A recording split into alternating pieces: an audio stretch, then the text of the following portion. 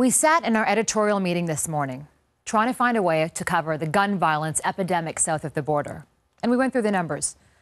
325 million people live in the United States. 30% of them own guns.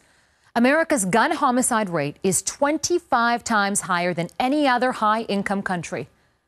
Guns kill nearly 1,300 U.S. children each year. But the number that really sticks out is this: 93. 93 people are shot and killed by their own hand or someone else's every day. Today, tomorrow, the next day.